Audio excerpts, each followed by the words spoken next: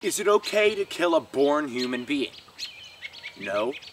Is it okay to kill someone who's preborn? The answer may vary, but there's an oftentimes a yes. Why is this?